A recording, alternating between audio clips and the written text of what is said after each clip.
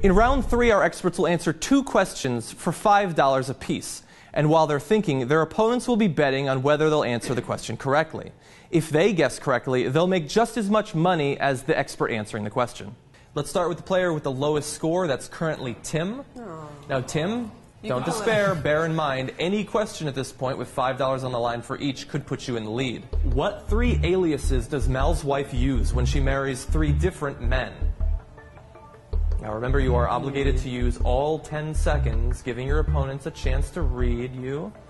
They're looking at the slight ticks in your cheeks. He's like not moving. The blush. No, sorry. Do you play a lot of poker? Oh, let's hear an answer. Saffron, Yolanda, and Bridget. Those are all 3 correct, and so that gives you $5. And now let's see. Oh, Wasn't a lot of faith. A lot of love coming from your expert opponents. But you should feel better. You get the $5, and they do not. Okay. Now we're going to move on to Whitney. Your first question of round 3. What song was often played when Hideki Matsui would come to bat at Yankee Stadium? I know what song they would play when Mo would come out to pitch. The question is she faking you both out? I don't. That's the 10 seconds. Godzilla by Blue Oyster Cult. That is correct, and apparently she was bluffing. Did it work? So all 3 of you getting the $5. No need for rage. You're all in the same relative position. Do I still get the $5? You still do. Oh, okay. Thanks. It's a wash. Okay. Yeah. See, money Thanks for for having everybody. faith in me. I'm sorry. God. It's almost like we're a network show. Everybody horrible. wins. Rounding out the first half of round 3, Dave, your first question. In the Great Muppet Caper, when Kermit and Fozzie are shipped in crates labeled Frog and Bear, what is the label on Gonzo's crate? See, Tim is smiling. You see something, perhaps in a subtle movement of the ear. Make a facial expression. Let's hear an answer. His crate is labeled whatever. That is correct. Whatever. Now, did you guys feel? Yes, you all believed he would get it right. Again, $5 all around. It's going around. Yeah. A tumultuous 3rd round so far, but continuing on, Tim, your second question. In 2011, pop artist James Hance auctioned a series of illustrations featuring Muppets as Firefly characters. What Firefly character did Hance depict as Miss Piggy? A little bit of expert question crossover there.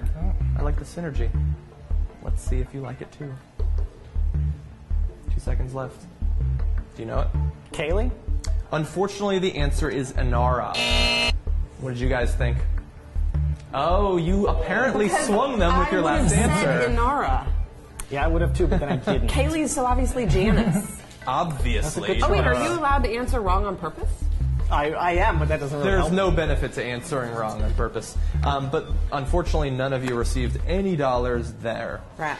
Whitney, your second question. What Yankee pitcher went 10-0 in the 2005 season? Chance to take the lead back. Currently trailing.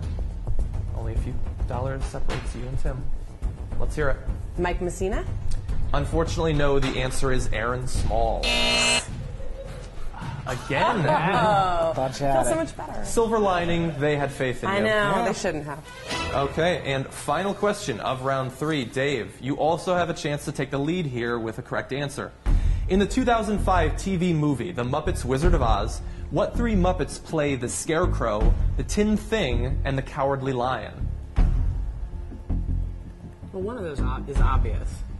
Ideal situation, you answer right, they answer wrong. Right. Let's see if you've reached that ideal.